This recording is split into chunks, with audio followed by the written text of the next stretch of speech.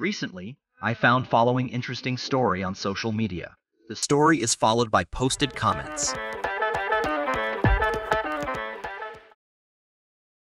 When me and my wife got married, her pastor advised her not to marry me. He didn't feel right about me. For that reason, I never trusted him, and we stayed away from him.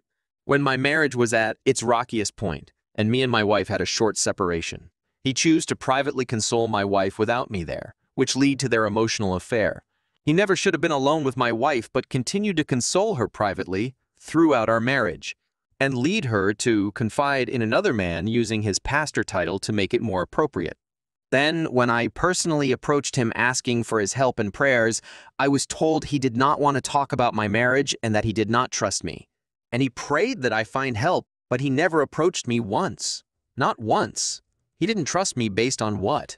What people said about me, or his interest in my wife.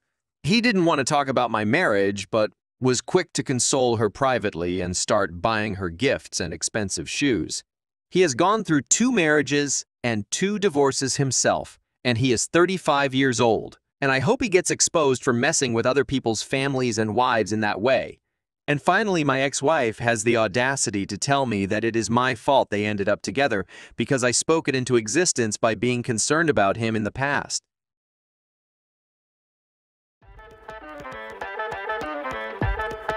Comments. The pastor took love thy neighbor a bit too literally. You're far better off without her. You can do better, and it's her loss. Last time this happened in my small town, the pastor got ran out of town by his flock when they found out what happened. Unfortunately, it seems too late for that to happen. So I'll just say this. That man isn't a man of God, and whether you believe it or not, they'll eventually have to answer for it. So honestly, move away from that woman and stay out of that church. He doesn't have a right to call himself a pastor. What does he preach to the people when his marriages has failed twice? No, man. I can't believe those people would even want to be under his leadership. Worse, he was with a married woman before she even got divorced. He must be canceled. I would publicly out him.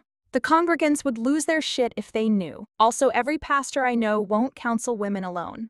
They either have their wife with them or a female coworker at all times. I freaking play on the worship team and know women who sing elsewhere, and the pastors aren't alone with us in their office. Ever. It's called the Billy Graham rule or something like that. Avoid appearance of infidelity and also remove any chance for anything to ever happen. So basically, that pastor is a major hypocrite piece of shit. I'd expose them. Your wife is a piece of work too. Man, I hate Christian hypocrisy sometimes. Certain people ruin it for everyone.